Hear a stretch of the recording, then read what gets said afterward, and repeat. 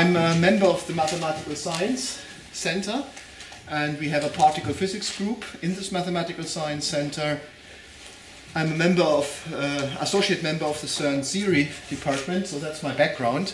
And just to give you an idea, then the Center of Mathematical Science is one of 3 centers within the School of Computing, Electronics and Mathematics. What I would like to do today is to talk about quantum cryptography, and that's roughly the outline what I would like to show you. So we start with a crash course in quantum physics. Then I will go through the basic steps in cryptography. I will talk about 5,000 years of legacy in cryptography using substitution cipher, and that will give us a warm-up exercise. We are learning a little bit how to decipher this gravestone here. And then I switch to modern cryptography, and modern means it's indeed for mathematics standards, it's very young, it's a couple of 50 years old. Modern cryptography, and then we bring both together, cryptography and quantum physics, and talk about then the new paradigm of quantum cryptography. So that's a program. So quantum physics essentials. So how do we describe matter and light? So we consider objects as tiny little spheres traveling in a piece of metal. They are negatively charged. If you know that very well. If these objects move, that is what we call a current. And then, of course, we have an idea how these things evolve. And, of course, there is an assumption in everyday life. And we assume that these tiny little particles basically behave as big particles like a football. So we know how a football works. And the basic assumption is, we can actually measure the position of the football, and we can also measure the velocity of the football. And once we know that, we have, since Newton, the classical law of mechanics, we can calculate where the football is and so on, and we know what happens. So that's a very big success story of human nature that we extrapolate. What do I mean by that? We assume if this works for football, this also works for the tiny little particles, right? And that is an assumption which we're going to test a little bit later. So what are particles historically? Particles historically are point-like objects. And why do we know that? If particles hit a screen, if you have an electron beam hitting a screen, we see them emerging as point-like speckles. And if you change the resolution of the screen, the speckles become smaller. So it's a very good working assumption that an electron hitting a screen once at a time is showing us this pattern here that electrons are particles. So that's historically why we think of electrons as particles. What is light historically? Well, historically, we say light is made out of waves. And why do we know that? So what is a wave? A wave has a very important property, namely, it can have interference patterns. So that's an example here with water waves. Basically, you have a water wave and another water wave. Basically means this is water is high, the water level is high, water level is low, water level is high. And then you know what happens if a water level high hits a water level low. On the other side, then basically you get a flat surface at this point, and that is what we call interference. And that is what we call waves. And then historically we made one very important experiment. We took light. Beginning was white light, but later on it was laser light with a very specific frequency. And we have this light hitting a double slit in the wall, let's say here, so it hit here and hit here. And then what happens is light is evolving in waves after this slit here and does interfere with the waves coming from the other slit. And then you can calculate this quite easily. You can actually draw it quite easily. You draw a maximum. If a maximum hits a minimum, it annihilates and you get nothing, So you can draw this very easily. And then this is what you see behind. On a screen, you get something with high intensity, something with low intensity, and that is what we call an interference pattern, and that's why we say light is made out of waves. So totally different, electrons, point-like particles hitting the screen one at a time, light is made out of waves. So what I'm saying now, well, That's just an historical accident. I'm actually arguing that electrons and light are basically the same thing, and they both evolve according to the same theory. So, first of all, and I don't have time to show you the experimental evidence, the first important evidence is that light is also made out of particles, and that was a Nobel Prize from a very well-known person, Albert Einstein. He didn't get his Nobel Prize for the theory of relativity. He got it for what's called the photo effect, which clearly establishes the particle nature of light. And then we say, okay, this made of as electrons, photons also are particles, and they both evolve according to the same theory. And that's a theory in a nutshell. We call this quantum mechanics. Basically what we're saying is, well, the particles evolve according to a probability. And then, okay, that's fine. So if you have a high probability finding the particle there, then the particle is moving in the region of high probability and is less likely to find in a region where it's low probability, okay? So that's a field coming in. It's a probability field, right? And then we say, okay, we have a theory. We need a theory then how this probability evolves in time. That is what replaces Newton's laws of mechanics. And we can do all that, and in a nutshell what happens is that exactly the theory which gives the evolution of the probability is a wave theory. That is where the wave theory comes into play. So that is how it is. And what I'm going to do now is to show that it's absolutely consistent what we know about electrons and about light. So later on we have to think a little bit, well, what's wrong then if you have a probability? Why is this not true? Newton says we can measure the position and the velocity of particles. Now we only have a probability. Is this true? Well, this is, first of all, we need to keep in mind this is an assumption. What works for the football not necessarily works for something which is 10 to 15 smaller, right? Or 10 to 22 smaller, sorry for that.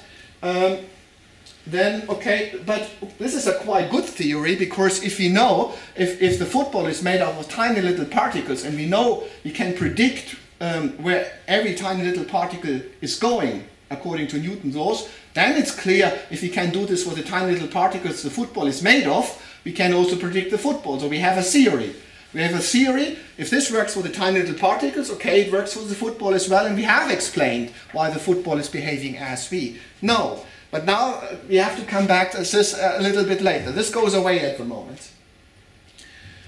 So now we are saying electrons are tiny little particles, footballs with a position and a velocity.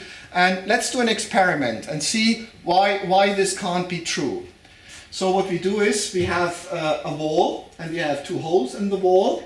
And then we have something which emits electrons, and it's very important that what we're doing is we emit one electron at a time. So we kick one football randomly towards the wall, and then we can, behind here, we trap the football on a screen, and then it makes a greenish speckle here, and then we have the location of the football behind. So if you would do this with a wall and a football, this is 5 meters, this is 50 centimeters, a football at 30 centimeters, you kick randomly, what do you get? Well, you get a pile of footballs here and a pile of footballs here, right? And it's one at a time. It's not that two footballs actually collide, you know, because you kick one football, it hits the screen, and once the football hit the screen, you start another football. So it's one at a time. So it's no possibility that two footballs interact. Yeah, you wait long enough, right? So the football scenario is, okay, pile of footballs here, pile of footballs here, and you can make this experiment on Sunday at home. Now, this experiment was repeated not with footballs but with electrons, and that is a very famous experiment. It's called the Tonomura experiment done at Hitachi, and that's a small video I'm showing you now. What happens? Now we are looking at the detector plane on the monitor. Bright spots appear here and there. These spots indicate individual electrons. Electrons are sent out only occasionally.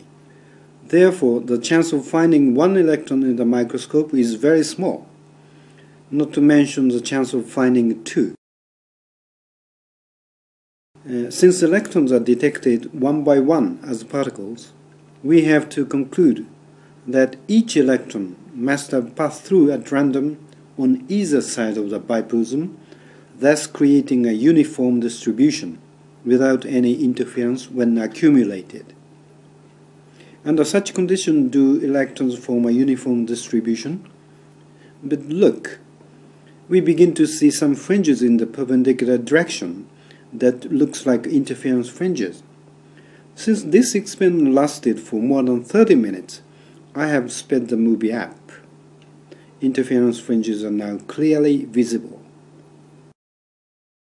Okay, so what we're seeing here is an experiment, not with footballs, but with something which is smaller. And each of these greenish points here are one electron hitting at a time. So one electron, it has to go through or through. So you would expect a pile of electrons here if you follow Newton's law or the football idea. But this is what you see. So you see electrons are particles quite clearly because we see them hitting once at a time. And they're pretty much point-like, right? But after a while, you see an interference pattern. You see an interference pattern. So how do we explain that? So you have to change your idea. So the good thing about quantum physics is you cannot not understand it, you know. So if you think you don't understand this, then you still are hooked up with an assumption which comes from everyday life. So what needs to go away now is say, okay, we made an assumption and it was a good theory. We make the assumption electrons are tiny little footballs, and that explains what a football does, because the tiny little particles do it. Was a good theory, but it simply was an assumption. Assumption is not true. And how does it explain the experiment? So we have still an electron, one electron at a time. So how can we have an interference pattern? So we can have an interference pattern if the electron just hits the screen according to probability. So here we have a high probability hitting, here we have a low probability hitting. And the probability field of an electron hitting, that has a wave equation. So the probability itself can make interference pattern, and individual electron just follows the probability. And that is a theory what we call quantum mechanics. So that is actually absolutely the same with light. So what's the difference? So light is made, since Einstein we know, light is made out of particles. We call these particles photons, right? Light is made out of particles as well. But the point is, if you have a laser hitting a hole in the wall, right, you get interference pattern. You have millions and billions of these particles. And these particles, according to the theory, quantum electrodynamics, they're not interacting. Footballs would interact, they would scatter, they hit each other, scatter, but photons are very, they basically don't interact. So you can, rather than doing it hit once at a time, you could do billions of photons at a time because they don't talk to each other. So basically what you're seeing here is not a wave. What you're seeing here again is the probability field which has the interference pattern, and all what the photons do is hit where the probability is telling them to hit, and therefore you get more photons hitting here, less here, because they just follow the probability. So that's called, in the past this was called the particle wave duality, you know, but actually it's beautiful because it's just one theory. Electrons are particles, photons are particles, and they evolve according to probability, and the theory for probability is a wave equation, and that explains everything. So we have to explain one thing. So if everything hits according to probability and we don't know where the electron is exactly, or we don't know the velocity, so why do we know where the football is, right? So why do we know velocity and position of the football very, very precisely? So there's one thing we need to be precise here. What do we mean, where's the football? First of all, what we mean by the position of the football, this is maybe we need to define it, so we can take the center of mass. The center of mass of a lot of particles, 10 to 24 particles. That well defines where the football is. That's one position in space, and that's where the football is. Velocity, well, we can take simply the average velocity of all these tiny little particles and call this the velocity of the football. And there's a wonderful theorem in mathematics developed by Ehrenfest of quantum mechanics, which tells us once you have an average, these averages, and velocity is an average, and position is an average, these averages you can show with the theory of quantum mechanics that those averages obey the classical Newton laws of physics. That's where it comes back. It's not so surprising. Think about it. If you throw dice and you have 1 to 6, if you throw one dice, you can actually get anything. You know that. 2, 6, 4, whatever. Just we call it equal probability. But if you are interested in the average, okay, the average of all numbers, according to theory, should be 3, right? And of course, 3 you get as often as 4. But if you throw 10 times, you know, then you can calculate the average. It will be 3.5, okay? You throw 1,000,000 times dice, then the average is 3.001. You know, that's called the central limit theory. So it's quite natural. So if you have many particles and an average, this is much more well defined than anything else. Okay, cryptography now. So that's crash course in quantum physics. We need this later, the photons, in order to understand quantum cryptography. Let's talk now about cryptography. Cryptography is actually a very old subject. It starts in 2000 before Christ. Hebrew code. It was used in the Roman army to communicate because there wasn't any email or phone or something like that. Somebody has to go to northern Germany from Rome to deliver a message, and of course you don't want that anybody changes this message, so it was encrypted at that time. And it was unbroken for centuries. It was used in the First World War. This is the Ludendorff cipher, and I'll tell you a little bit more about that. And most famously, it was also used in the Second World War with the Enigma machine. And all these codes for 5,000 years have one thing in common. They are substitution ciphers. So what do you mean by, do I mean by substitution cipher? So what we do is we replace one letter by another letter, right? That's a substitution cipher. This Ludendorff cipher is a little bit better. So what the Ludendorff cipher does is, well, you have a 3 here, and if you have a plain text 3, replace it by D and F, right? If you want to write an A, you replace this A by D and G, you know. So the message will become twice as big, but when you look on the letter, how many, what letters have you got? Only 6 of them. A, D, F, G, V, X. A, D, F, G, V, X. So the whole letter is only made out of 6 characters, and that's because you have 2 characters for each plane. But again, this is just a substitution cipher. So just as a warm-up, I would like to hand out the first one here. You're getting that. And until you get it, let me explain it. We want to learn how we do a Freemason cipher. How do we read this? So that is a gravestone from James Leeson in New York, died 1794. And here you see characters, and that's a cipher, right? And how do you read it? So what you see here is you see something, a dot which is enclosed by a square. You see something which looks like an M with 2 dots in it. So how do you read it? Well, you read it this way.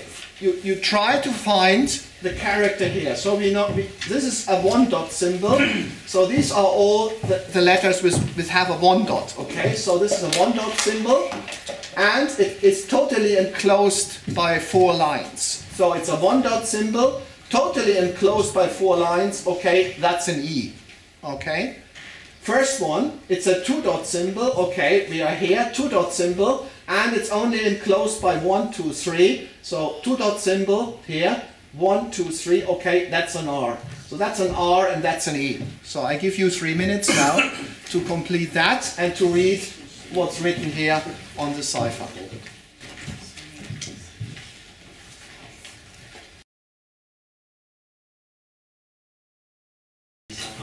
Okay, I think that's just a warm-up exercise.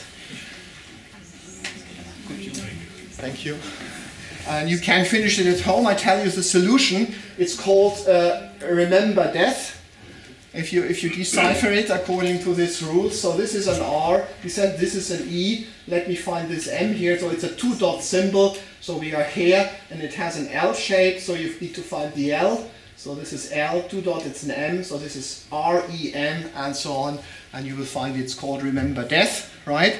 And you see what this is, it's a substitution cipher. Yeah, you can break this with a frequency analysis and so on. A substitution cipher means for one or several plain text, you just choose other characters. That's called a substitution cipher. Okay, so that's 5,000 years, that was all what we had, right? And then things changed quite a bit. Modern cryptography. So what we need to do now is we need something better. You know, we have a lot of need for cryptography. We want to buy things on Amazon, we would buy eBay and so on. We would communicate with mobile phones, it should be encrypted, right?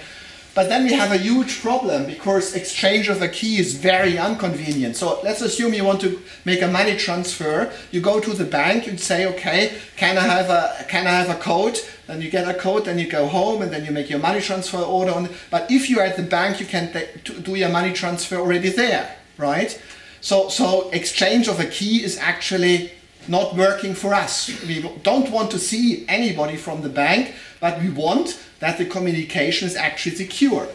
So can we do this? Can you actually exchange a key with somebody you never have met before? That's the question. And it was a problem, a huge problem in cryptography, and we only find the solution a couple of 10 years ago. Yes, you can. And it's now called Public Key Cryptography. And I will explain a little bit what this is. It's called RSA. So how does it work? So we don't do a little bit of math later, but not much math. So we have a door, right? And this door has a strange lock. Here, a strange lock. And why is this door strange? You have two keys to the door. Every key can lock the door and unlock the door, but the only property, the only important feature which we have is if you lock the door with one key, only the other key can unlock. Okay? We can come up with some mechanics which does that. We take it for granted that we have this door. So what can we do with this door now? So in literature, it's always Alice and Bob who want to exchange a secret message. So Bob prepares himself to get a secret message. So how does Bob do this? Well, he has his door, and he does the opposite what we do at night. So he leaves the door open, and even more, he puts one of his keys next to the door, right? So and then he leaves, goes to work. So now Alice comes along and wants to send Bob a message. Bob is not at home, but the door is open, the key is next to the door. So what Alice does is she takes her message, put it behind the door, closes the door, picks up the key and locks the door. So now the door is locked, and then she drops the key. Okay, but remember, the lock is strange. If you lock the door with one key, it's always the other key which unlocks. So she can drop the key because everybody passing by cannot open it because this key doesn't work. It's the other key which is in Bob's pocket, right? So late at night, Bob comes home, finds his door locked. He takes his key out of his pocket, unlocks the door, and finds a message from Alice. Now you see what has happened. Alice has Bob dropped a message and is absolutely sure only Bob has got the message, but Alice never has met Bob during the whole process. And that's exactly what we need. And that's called a public key crypto system. Who invented this? It was actually invented in the United Kingdom by Government Communication Headquarters in the early 70s by these guys, and it was immediately disclosed because of the high importance until 1997. Why until 1997? Because the other scientists working at the Massachusetts Institute of Technologies had the same idea. They published it. It was Rivest, Chani, and Edelman. And therefore, this publication, of course, was very important, and therefore this standard is called the RSA method. And if you look at your browser, the lock on your browser says RSA incorporation or RSA encrypted. It's exactly implemented what you have seen here. So how complicated is it? Of course, it's not done with doors, so how complicated is it? Well, it's based on factorizing a prime number. So I'm telling you, if you can factorize a prime number, you can break RSA. But okay, factorizing a prime number is not so difficult. 21. So what is 21? 21 is 7 times 3. So I have factorized 21 and 7 times 3, okay. So what does this mean now? Can I break into the Bank of England from my living room? Well, the numbers are slightly bigger. So that's not 4 numbers, it's 1 number. So it starts here, goes here, goes here. And this number has only 2 factors. Yeah? So this number is the product of 2 other numbers, right? And the question is, what are the numbers? Okay, and that's a very hard problem in mathematics to find this. And actually, if you have a standard algorithm, which we have, and a modern desktop, it would take 55 years on a desktop to find the 2 factors of this number. And if you want to know, these are the numbers. So finding them takes 55 years on a modern desktop, right? But checking it, you can do this with a piece of paper on a rainy Sunday afternoon. You start here, 7 times 9 is 63, you put down 3, remember 6, and then you go on. So it takes a couple of 5 hours or so, but then you are done, and that's nothing compared to 55 hours, and a desktop can do millions of operations in a second, right? So that's pretty scary, I would say, right? Because the whole security of our e-commerce is relying on a math problem, right? That we are not able actually to factorize that. And that's the scary bit, because you get people on the autistic spectrum, you give them a phone book, they read it, and then you can ask them anything about the phone book, and they're telling you. It's not excluded, it's mathematically not proven that factorizing is necessarily a hard problem. You would love to have this proof. But you don't have it. So it can be that somebody looks at this number and just tells you, yeah, quite clear, this is made out of this number times this number. And you can't exclude that. And the government was very worried about these things, so it set up a challenge. Giving out this number, you can earn £500,000 at that time if you find the factors, just screening what is the ability in the population actually doing this.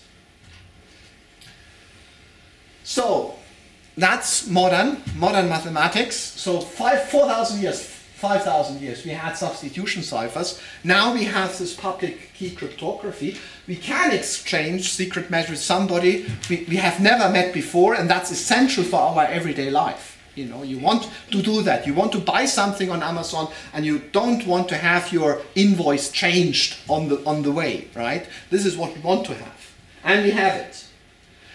And then now we have something else, which is coming up since 2000, and it's a new challenge, an intellectual challenge. So here the question was, can you exchange a secret message with somebody you never met? So you can't do easily a key exchange. Now the question is, well, can we exchange a secret message in the open? And we just know that nobody has eavesdropped, so you don't need to encrypt at all. You send a message in the open, and it's guaranteed that nobody except Bob has got the message, and that's guaranteed by the laws of nature. Sounds wonderful. You don't need to encrypt. You're absolutely sure nobody else got it. That's good enough. So you don't need to encrypt at all. You can send it in plain sight. So how does this work? This concept. So go back to quantum mechanics. So we already saw photons. So we know now light is made out of particles which we call photons. And there's one important property which comes out of the theory which we call quantum electrodynamics. There's one important property, that's the property that the photon has 2 possible states. State 1, state 2, which we call polarization. Okay? You don't need to know more about this, just 2 states. So how can we make then a photon with a particular polarization? Well, we can use a polarization filter, so the photons come with any polarization indicated by this vector here. But if we let hit them the screen, we know that after the screen the polarization only what fits through the slit this is the analogon of this, then we know, okay, we made all photons which survive this process have the right polarization. So we can make photons with a particular polarization. How do we detect polarizations? Well, photons which polarize in this direction just pass through, and if you don't get the right orientation of the filter, you don't get anything. So we can detect the polarization. Now the interesting bit comes if we have now something in between. If we have a filter which is skewed. And now that's a quantum mechanics bit. Again, remember, photon is a particle, and the evolution is according to probability. So this is one particle, and if you have a polarization, it doesn't fit. Almost 45 degrees skewed, you know.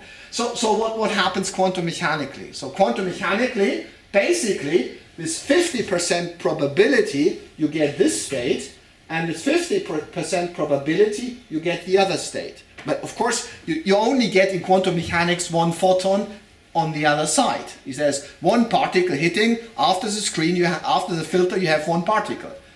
So the only thing what can change is the state of the particle. And then the question is, according to the laws of quantum mechanics, evolution of this probability, so what are you getting? And the point is, in 50% of the cases, you get that. In 50% of the cases, you get that. And that is what we're going to use now. And once you got that, of course, you cannot recover the information, and that's important as well. Now, we need to do something. We're going to use that, but we need also to convey information.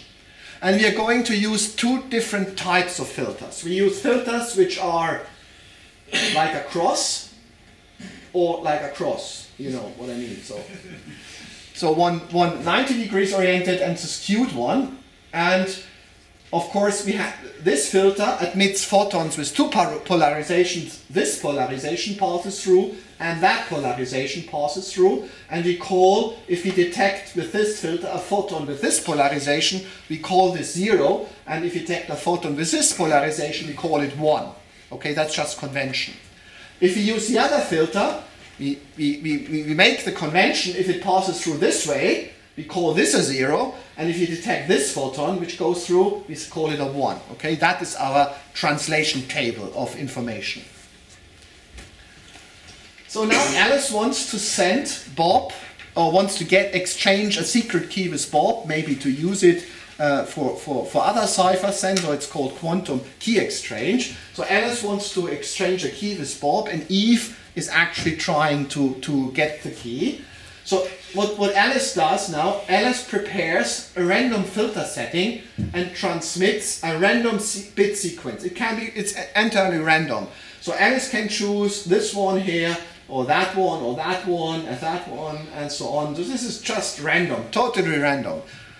And what is this sending numbers? So these are all photons, so Alice can prepare those photons with filter settings. So what is the numbers?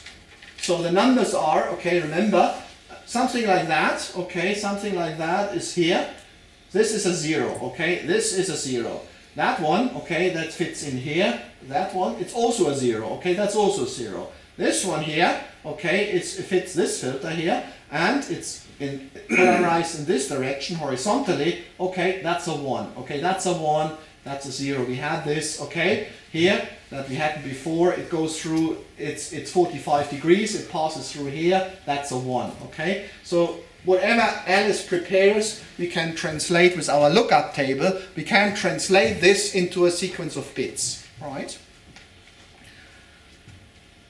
So next thing, that will be the key, or part of the key, or the key will be in this bit sequence later on. And what Bob does is, okay, without knowing what Alice is doing, just Bob prepares. And Bob prepares a random filter setting. So Bob has two types of filters. Bob can have this filter or that filter. And he just places it all over the place. So like this, randomly. Bob places randomly and starts receiving, once he has made his choice for the filter setting, so 5 to 12, he knows Alice is sending signals at 12 o'clock, 5 to 12, Bob prepares a random setting and is waiting for the signals coming in. The signals come in and then Bob reads, okay? So if this comes in, you know, this is wrong. That's 45 degrees wrong. That don't go through neither vertical nor horizontal, that's skewed. And then remember, if it's skewed, you get 50% either one case or the other. So I put down a 1, but I could equally well put down a 0. This is just random, okay? Fine. This one here, okay, that's good. That is this comes in, my filter is correct. So that is necessarily, if this is 0, that's a 0, and it's not random, right? Because it passes through. This one here, let me see that. Okay, again, this is horizontal polarized, but we have the X here. So that's skewed, and again, according to quantum mechanics, you get either or. It's 50% probability. I did put down, in this case, a 1, but I could have chosen 4. It's completely random. And so on. Sometimes this is random. This fits, okay, this one goes through. That is skewed because it's vertical, hitting across, so that's random. This one here is random. This one here fits. So you see you get something which goes through and something which is random, okay? So once Bob got the message, right, then what Bob does is, okay, I have all my data, so we close down the communication channel, and then Bob picks up the phone. And what Bob does is calls Alice and asks Alice, what was your filter setting? And Alice says, okay, my first filter setting was that. My second filter, and Eve can listen. You don't care. Eve can listen. So Alice says, okay, this one, 45 degrees this way. This one was vertical. My third one was horizontal. And Bob writes it down. Right? So signals have all gone, and Bob now has Alice's filter setting. So the next thing what Bob does is simply, okay, now once Bob and Eve has a filter setting as well, but Eve doesn't have the signals, right? So now all of a sudden what Bob does is Bob compares and says, okay, I got a 1 here, but this filter setting doesn't match. That's wrong. So Bob knows whatever came here, this is a wrong filter setting. Bob knows this is random. So we don't look at it. We discard it. Bob says, okay, Alice had a vertical filter setting. I was using a cross. So this is a matching filter setting. Whatever came through this channel is true, right? So we take this one here as a true piece of information.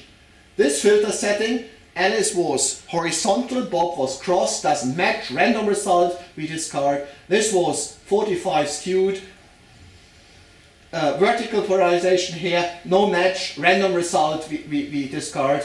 Well, this was 45 degrees, that was a cross, that's a match. Whatever came through is true. So then you make a list of things, okay, no match, yes, a match. No match, no match, yes, a match. No match, no match, yes, a match. And then you know, wherever you found a yes, the signal is actually true. The signal is really the signal from Alice. So you know, that's a 0, that's a 1, that's a 1, and then you go on, and that's the first 3 bits of your key, right? So what we do now is we do this and in a little exercise. So what you do is you get that and you leave it that way. So what you should get, you should look at what's called Bob. You are Bob now, and you're getting in a minute you get a message from Alice. Okay.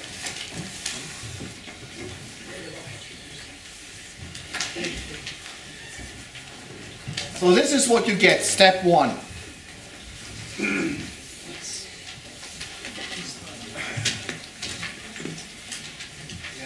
So what you do is now, as I said, we're preparing us. Alice is going to send us a message. So what we do is now, well, we choose a random signal here, a random filter setting. You can use a cross, or you can, vertical, a filter setting, or a cross. So put a plus or an X in these boxes and be as random as you want.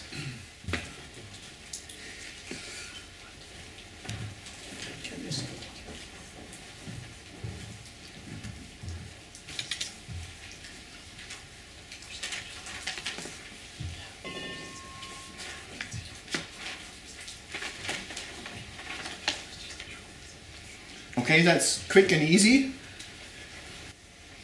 Once we have done that, we are getting a message from Alice, and that means you unfold it this way.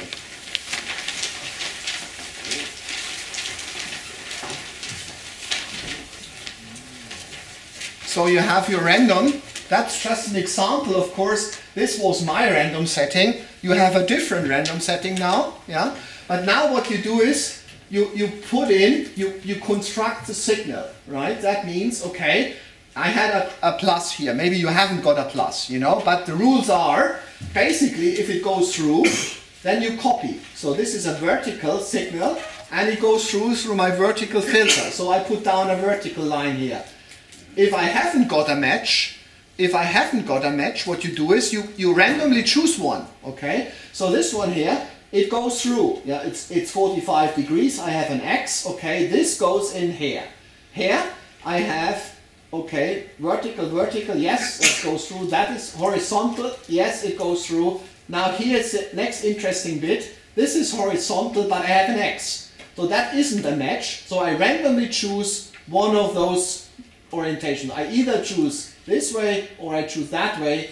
I don't care, you know, or leave it out, you know. You only construct, because these are anyhow random, you only construct the signals which match, okay?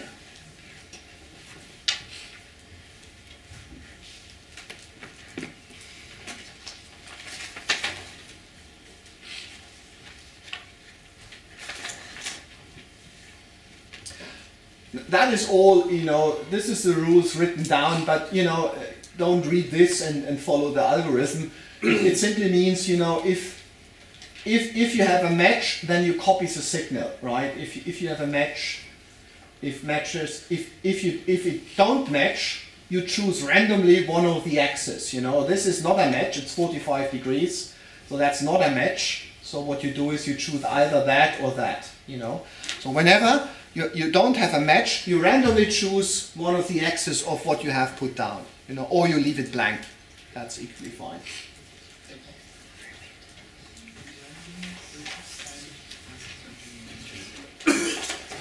Okay, are we there? So whenever it matches, you copy the signal. If it don't matches, you put random something, you know, or you leave it blank.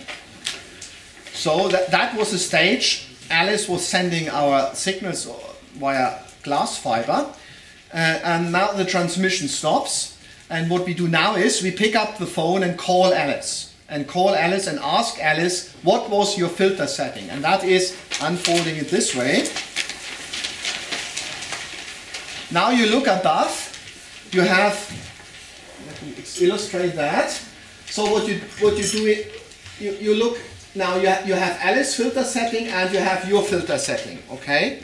And then that's Alice signals and that's your filter setting. And Alice is telling you now, okay, that it was vertical, that was 45, vertical, horizontal. That is what Alice is telling you now on the phone, right?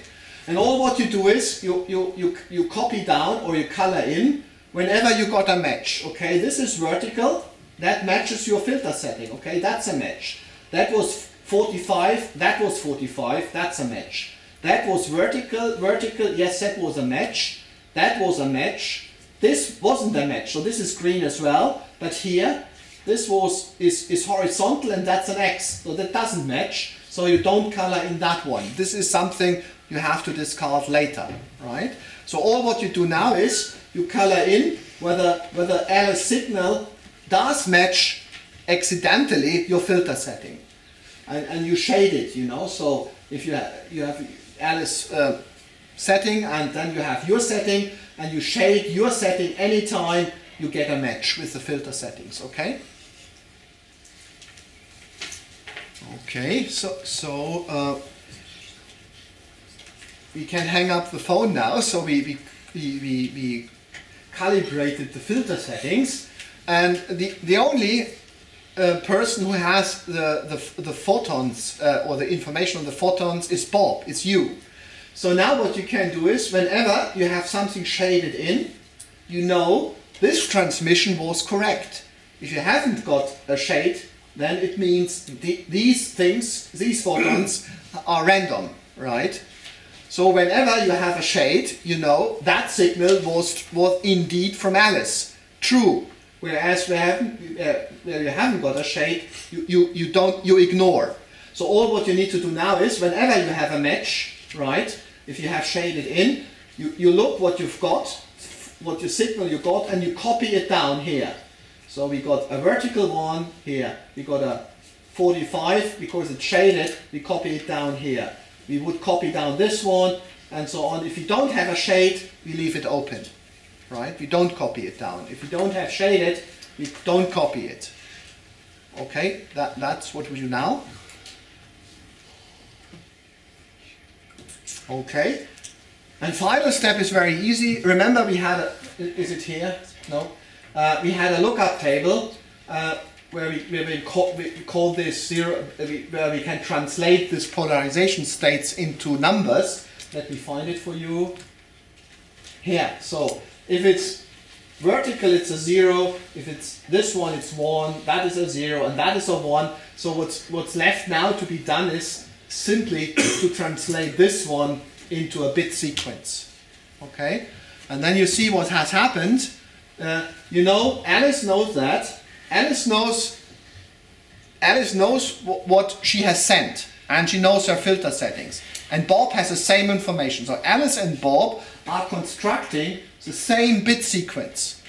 And Eve has overheard the phone call. She knows the filter setting, but haven't got the photons, right? So she can't reconstruct that. And there you see what happens. Alice and Bob can agree on a filter setting, on a key, right? Sorry, can agree on a key, which then goes into RSA or something else, you know, or you have a one-time ton system or whatever, you know. So why is this secure? So what happens is, okay, Alice has heard the phone call, okay. She knows the filter setting. So what Alice needs to do, to get the photons as well. But the point is, if Alice actually, okay, goes in between, so a photon comes this way, right? So what should Alice do? Alice can only actually decide on a filter setting. She knows Bob and Alice are using vertical, the plus sign filter or the cross X filter. Yeah. Okay. So the idea would be, okay, the photon comes from Alice, Bob is here. So what I do is I place a filter in the middle, right? I put a filter in the middle, and if the photon is this way and I have accidentally chosen plus, this photon goes through, I know it was this polarization and it goes on to Bob, okay. But I don't know which photon is coming. So in 50% of the cases I choose the wrong filter. So if I put in a plus, that's fine.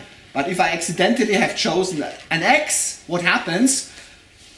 This photon, first of all, I could detect it, but what goes to Bob is 50% either up or wrong.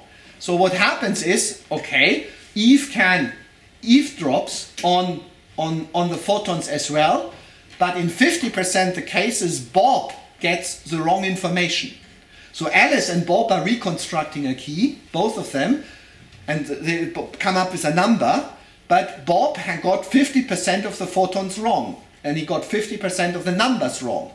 So all what you have to do, that's easily detectable. You do at the end, you do one checksum, you know, you sum it up or come up with something clever, and just check whether you agree, you know. And if you agree, you check some 50% wrong of your key, you will find quite easily.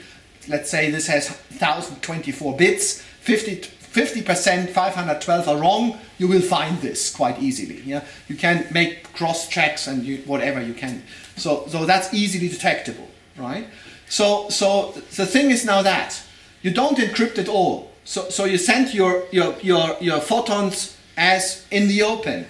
If somebody interferes with your photons, you will notice by the checksum, right? If the checksum is correct, then you know nobody has interfered, right? And that means you have transmitted a key in the open, and the only thing what you know, guaranteed by the laws of nature, that nobody else has the key. right? So no encryption at all, but nobody else has the key. So let me summarize. Yeah, that's what I said, sorry, before I summarize. So that's what I said, you know, photon comes in, Eve has to choose a filter. If she gets it wrong, this moves on 50% the cases with the wrong orientation, and then that you can detect. 50% if Eve eavesdrops, then 50% of the bits are wrong, and then that you easily find, you know, with a checksum. Yeah, okay, Eve could, the phone call Bob to Alice is after the exchange of the photons, so Eve can get the filter settings, but not the photons anymore, because Eve has no possibility to recover the initial photonic state. So the upshot is the key is openly transmitted, and you only know exactly if somebody else has the key or not. And if nobody else got the key, you can actually use it as a password. So this is now the evolution of, in mathematics we have seen, that's a summary. 2000 before Christ, even up to World War II. So we just were using more and more complicated substitution ciphers. So Caesar cipher is just a rotation of the alphabet, you know, but Ludendorff cipher is a little bit more complicated, using 2 characters for 1 character, substitution cipher, and Enigma was just a very, very high tech engineering machine which does a substitution for you, but it needs a key, and deciphering actually Enigma was actually to get some ideas about the Enigma settings, you know, so it was just a very complicated substitution cipher. And that all changed in the 1970s when we came across public key crypto systems now. And this is what we desperately need in our everyday life. We want to exchange secret messages, but we don't want to meet a person, you know, in order to exchange a key. You know, that is what we don't want. So, and that we can have now with the RSA, but still this is still a little bit scary, because it hinges on a math problem, namely that we can't factorize big numbers quite easily. Right? We can multiply big numbers even on a piece of paper, but the inverse procedure, namely to get the factors, is very, very involved. But the problem is now there is no guarantee that it must be hard. So if somebody comes about with some new clever idea, then all RSA and all e-commerce goes out of the window. And there's a step up now in starting year 2000. Actually the physics and the mathematics was from 1983. But in 2000 companies came on the market doing that, is actually a quantum cryptography, using a key exchange in the open, but just actually make sure that nobody else got the key. You know, this is quite a mathematical evolution. So you exchange a key, and you just say, for an A, I use a W, you know, and so on. You know, that was Caesar cipher, you know. Very early on. That got more clever with Enigma, of course, yeah, but still it was mathematically just a substitution cipher. And now we are, then there was this challenge, you know, we don't want to meet, but we still want to use cryptography, okay, and we can do it. Math has given us that. And now physics has given us something new, which is more secure than that, in a sense, because we can't guarantee that factorizing prime numbers is hard. But this is secure, is guaranteed by nature. You know, Eve has no possibility. It's guaranteed by the laws of nature that Eve cannot reconstruct the photons. That's built in quantum mechanics, right? Okay, thank you.